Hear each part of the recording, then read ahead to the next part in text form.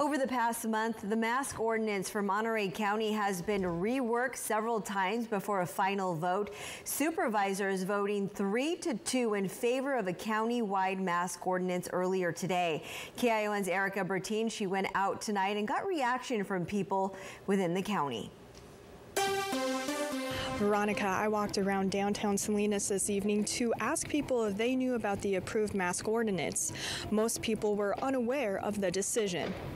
I haven't heard anything about it. I did not know about it. I haven't. I just know of some of the mask mandates that we've had before. When and how the newly approved mask ordinance will go into effect can be a little confusing. I don't even think a lot of people know why they're supposed to wear a mask or where to wear a mask. The mask ordinance will not go into effect right away. Instead, it will start on October 29th. That's only if the county COVID transmission rates reach CDC levels of high or substantial. At that time, it wouldn't be required until 7 days after. It's nice to have things ready so that we can implement it quickly. There are still exemptions. You don't have to wear a mask indoors if you are in your own home, when you are actively eating, drinking, swimming, or having a medical or cosmetic service. Exemption included attending meetings or indoor gatherings with vaccinated or unvaccinated attendees, where proof of vaccination is required. It's confusing at this point because we're supposed to be